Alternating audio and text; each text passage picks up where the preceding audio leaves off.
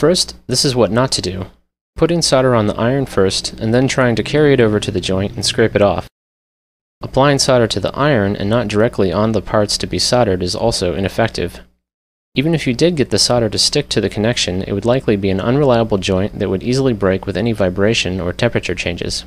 Why isn't the solder clinging to the joint?